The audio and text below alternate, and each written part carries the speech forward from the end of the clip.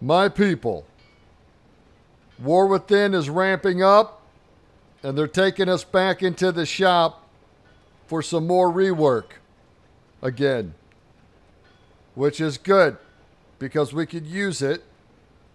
Now, right out the gate, it's important to state that Holy Pally is always awesome, spectacular, and without peer. Period. And it's most certainly, even with its problems, viable. There are people that play the Holy Pally at the highest ratings in every aspect of the game. But even many of those people will tell you it's got some problems at the moment. The first problem is holy power. So Holy Paladins use abilities and we generate holy power. And then that gives us access to our spenders. However, our spenders also cost mana. So they cost holy power and mana. Right away you question, why can't it just cost mana? On top of that, when you hit the ability, whether it's Word of Glory, Light of Dawn, or Shield of the Righteous, it's a little lackluster. It doesn't really feel great to hit. It's not very powerful. Also, whereas other combo point classes can generate more combo points and spend those combo points to either increase the effectiveness or duration or some buff to the spell they're using, Holy Power is ultimately just a requirement for Holy Paladins. If I build up 5 Holy Power and I want to spend all 5 of it on a big spell, I can't do that. I can just spend 3 on my instacast heal that just heals. And so having to generate and spend Holy Power and mana is awkward. Another problem Holy Paladins currently face is that oftentimes it doesn't feel that good to press our healing buttons. If you consider something like Holy Shock and I heal myself, well, that was a crit for 70,000. But even that, 70,000 relative to the amount of damage going out in PvE and most certainly PvP is laughable. So there are times when as a Holy Paladin, you're hitting your ability. See, there it is, 36k is the average. And it doesn't feel like the healing is having any effect on the target that's being blown up. Part of the problem with Holy Paladin healing numbers is that when they account for Holy Pally healing, they always have to account for beacon healing.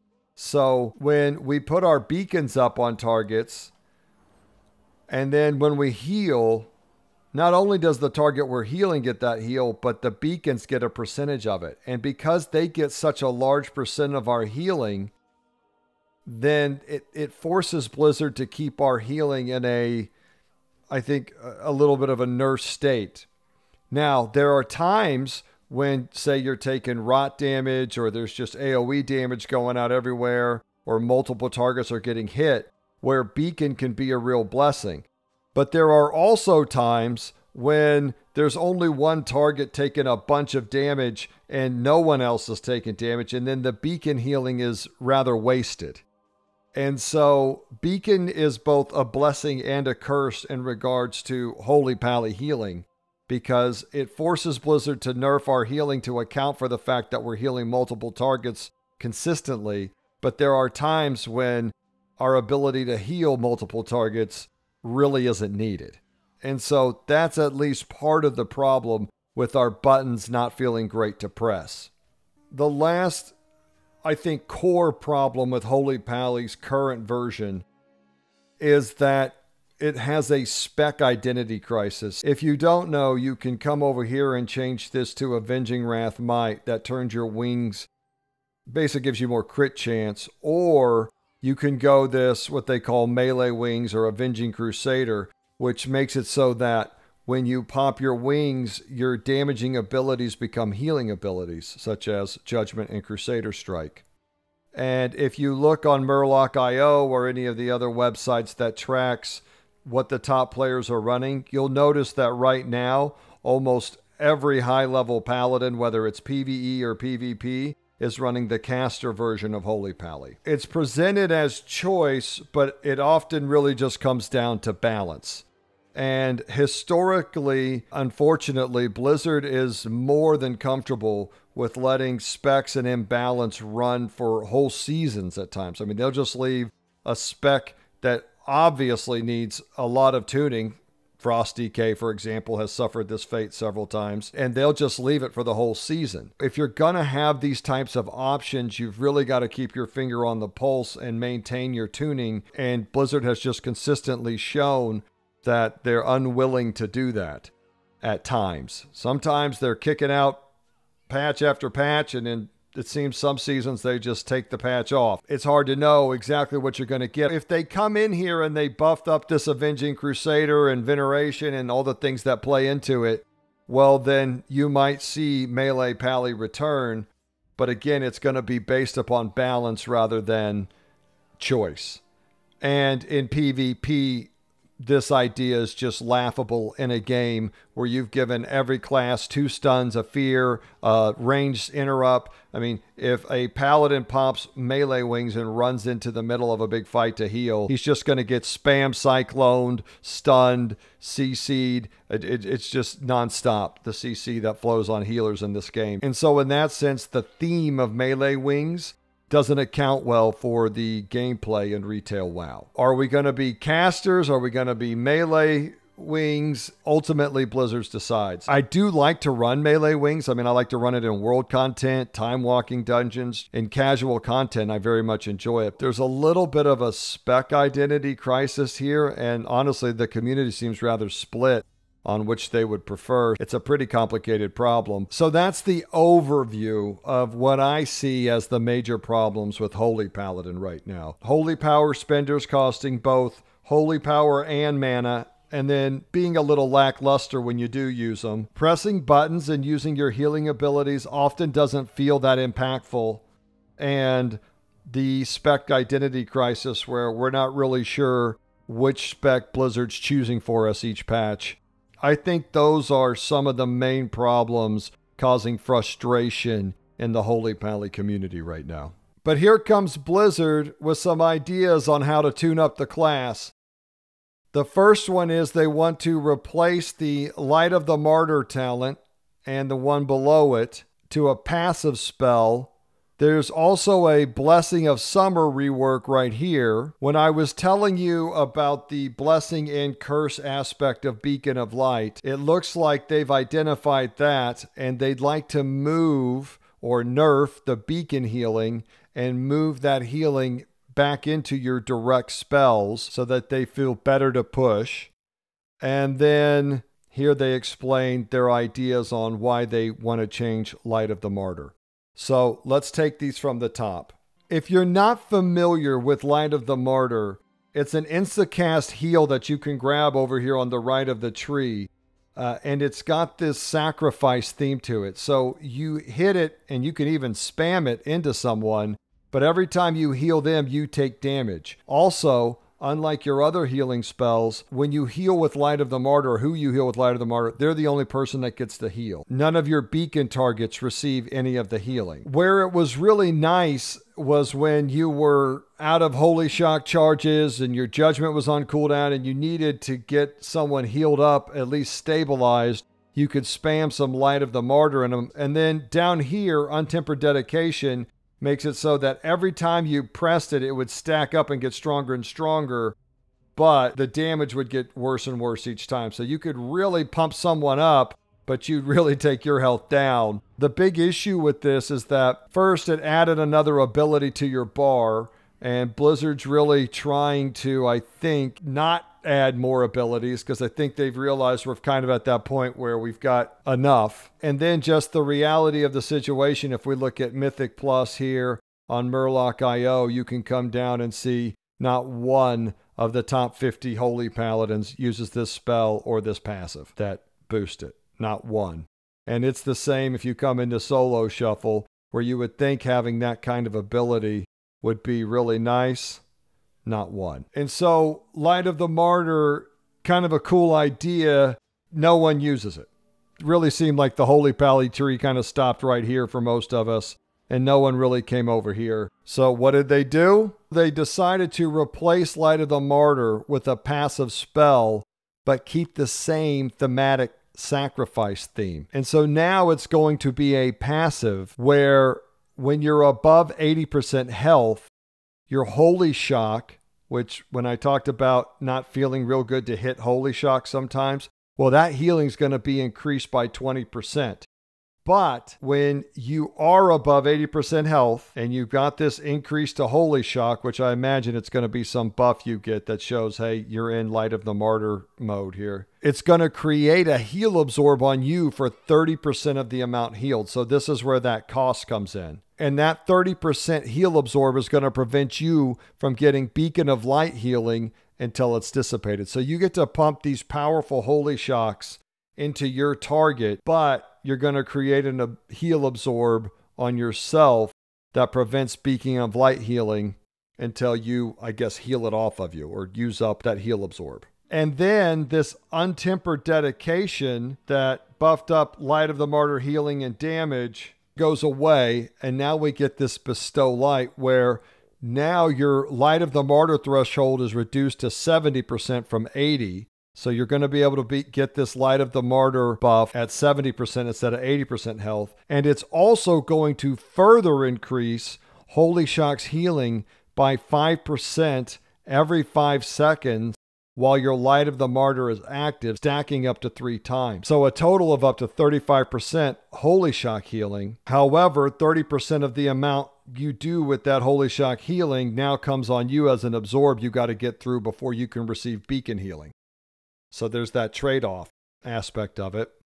But one cool feature here is if you drop below 70% and you lose this Light of the Martyr passive, then the light urgently heals you every 1 second. I mean, if you just get to automatically put a hot on yourself that heals you every 1 second, I mean, you can imagine if this is going off and tears or other heals going off around you, that could be a lot of healing. I mean, I don't know exactly what this healing is going to be. Also, do remember you could have a pretty big absorb on you. It'll be interesting to see this play out in the game. It's hard to say without being able to test it. I think these are very cool changes. They definitely kept the trade-off theme, but now it feels like the positive is very positive. I mean, a 35% increase to Holy Shock healing on top of the 15% it's getting down here. That's incredible. And that's definitely going to address what I talked about, it not feeling real good to press. I like this change. It sounds really great. And I don't know what this heal every second's going to be, but it's kind of cool to have a passive heal that procs when you're below 70% health. Is never a bad thing to have on a healer. We'll have to see what it's like managing this heal absorb. It sounds pretty manageable from what I'm reading. Very nice change. I'm very excited about this. This sounds awesome. I think it sounds great. We'll see what happens when the rubber meets the road, but overall, I'm really happy. And remember when I talked about how Beacon is both a blessing and a curse, and it forces Blizzard to reduce the power of our spells because they're always healing multiple targets? Well, they've identified that problem as well, and they're going to nerf the beacon healing a little bit and put that throughput into our actual spells in an attempt to make direct healing feel punchier. What did I tell you? One of the problems is hitting your ability sometimes doesn't feel good. They're trying to address that. If you look right here, Beacon of Light and Beacon of Virtue, which is our AoE beacon, they're both getting a healing reduction of 10%. So from 25 down to 15, Virtue from 25 down to 15. And to compensate for that, Holy Shock and Light of Dawn are getting a 15% healing increase. So we lose 10% on the beacon transfer, but we gain a 15% increase here. Boy, if you stack this 15% on top of this 35%, you could have some crazy Holy Shocks. Could feel really good to hit Holy Shock. On top of, if you add the hero talents in, which I've discussed in other videos, wow, it seems like Holy Paladin could feel a lot more dynamic in its healing. And then look down here, Tears Deliverance getting a 32% increase. I already feel like Tears is a very powerful cooldown. A 32% increase seems incredible. So I don't know what this actually comes out to as a nerf. I mean, we're getting a 10% nerf, but we're getting a 15% increase here. You're getting more of an increase here if you grab this town. I don't know what that actually plays into, how much this is going to nerf the transfer healing into Beacon. But it's probably for the best, to be honest, in my opinion. because you want what the target you're healing to be healed. And having passive healing through beacon and stuff is awesome. It's very thematic and one of the things I love about Paladins. But there are times when you get no benefit from your beacon healing. And so then you're kind of just this nerfed healer. I'm very happy with this change. I know it'll upset some people because beacon is just such a staple of Paladin healing. But I've been healing on a Paladin for a long time. And beacon is either hot or cold, especially in PvP. And what I really want to be able to do as a healer is whatever target I'm healing, I want their health bar to go up a lot. And I want to have power to do that. It can still be a part of our kit, but our kit doesn't have to be completely tied to it. I think that's a nice change. They've also moved some things around in the talent tree. You'll see right here, first off, they removed the ability Light's Hammer. And that's kind of sad because Light's Hammer is awesome. You throw it down, look at that animation.